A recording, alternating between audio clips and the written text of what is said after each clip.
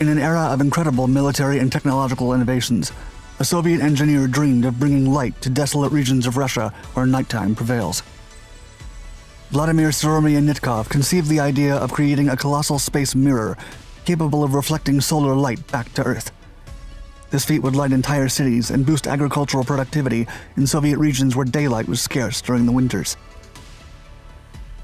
The Znamya satellite faced a lot of opposition from the government and the Soviet space program.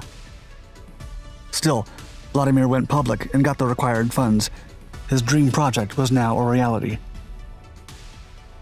The plan was to launch several space mirrors, each larger than the last, until one became permanent. After years of development, Znamya 2 was launched in October of 1992, and for a brief moment in time, it lit a small portion of the Earth. The ambitious Russian project seemed taken straight out of a futuristic movie. Vladimir Syromyatnikov was born in Russia on January 7, 1933. From an early age, he was fascinated with the world of engineering and technology. Young Vladimir grew up amidst turbulent times. Joseph Stalin's regime was known for its violent tactics, an iron fist against anyone who opposed him, and continued military and political purges. Stalin's obsession with militarizing the Soviet Union and making it the most efficient industrial and economic bloc in the world had a tremendous toll on its population. Millions of workers were exploited, and Stalin went on to eliminate weekends to bolster productivity. It was also a productive time for ambitious engineers and scientists, as the USSR desperately sought an advantage in technological innovations during the arms and space races with the United States and its allies. Vladimir eventually graduated from the Bauman Moscow High Technical University and the School of Mechanics at the Moscow State University with a degree in engineering. In 1956, he joined the team of engineers at the Korolev Rocket and Space Corporation Energia, who were tirelessly working on the design of the Vostok, the first piloted spacecraft in the history of mankind. After working for over a decade in the space engineering industry, Vladimir eventually became the department head of Energia in the late 1970s. He helped design spacecraft, onboard manipulators, and docking systems. Vladimir also developed the Androgynous Peripheral Attach System, or APAS, which allowed two spacecraft to be coupled either temporarily or semi-permanently. This effective docking mechanism would be used in 1975 to link up the Soviet and American space capsules that were part of the joint Apollo-Soyuz program, the first crewed international space mission.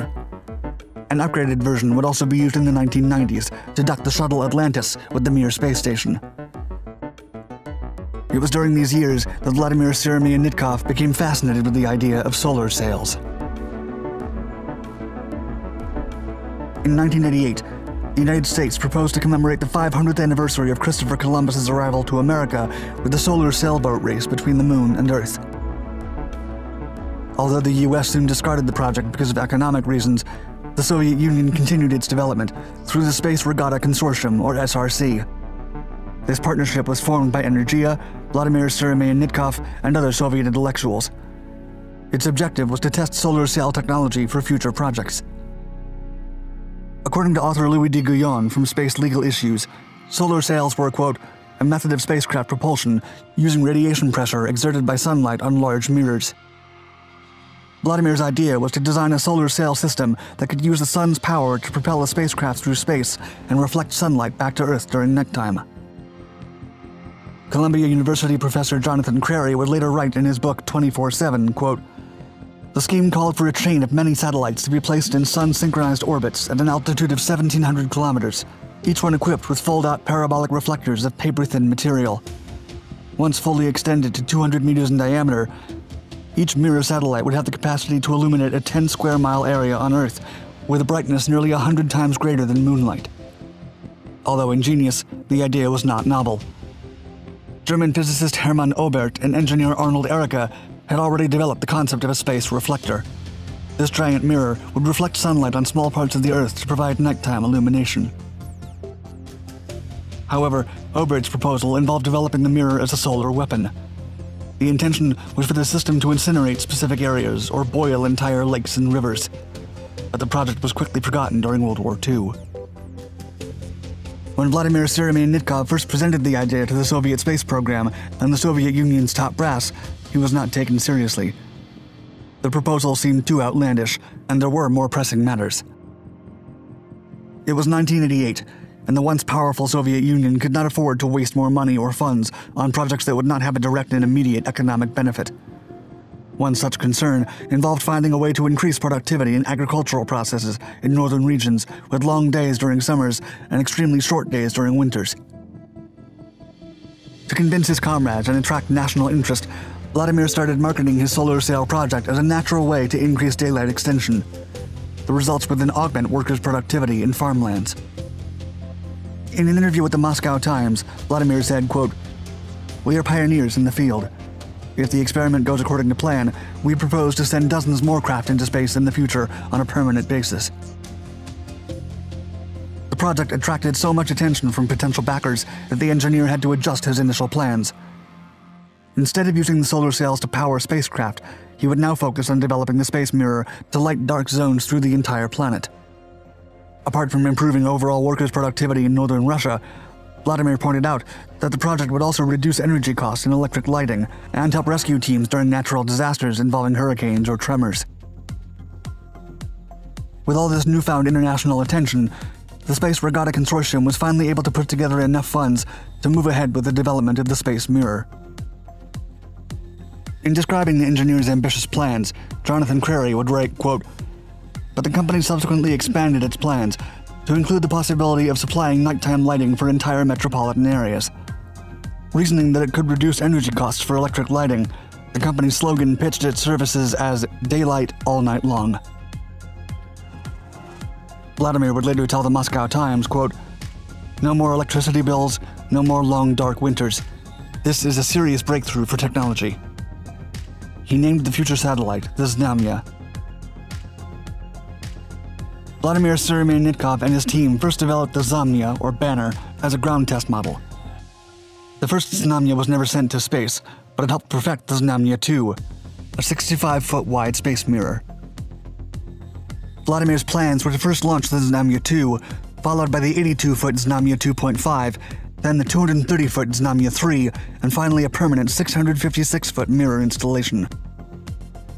A 1993 New York Times article titled "Russians to Test Space Mirror as Giant Nightlight for Earth" detailed the space mirror plans. Quote, "Initial operational systems, using reflectors 650 feet in diameter, would have 24 to 36 mirrors in northern inclination orbits, either 620 miles or 3,700 miles above Earth.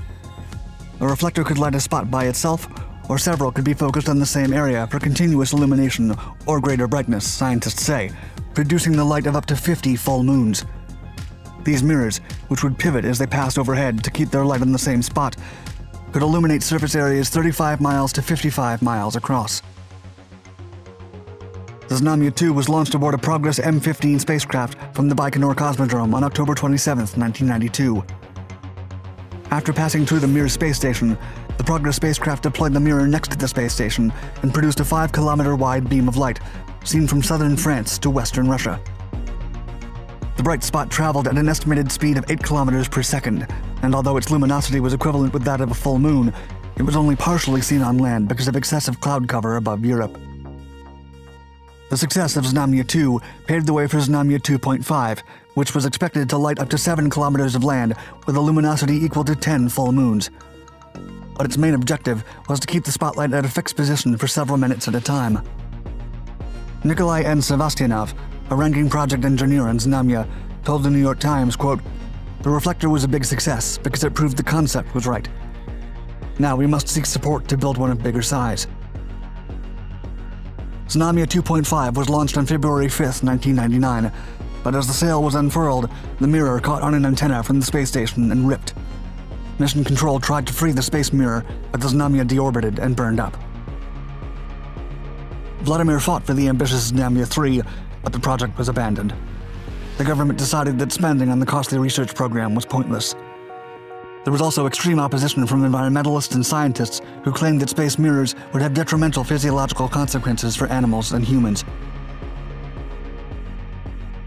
The engineers still hoped to one day be able to light up to 6 Russian cities with a space mirror. He kept working on the project until he passed away in 2006.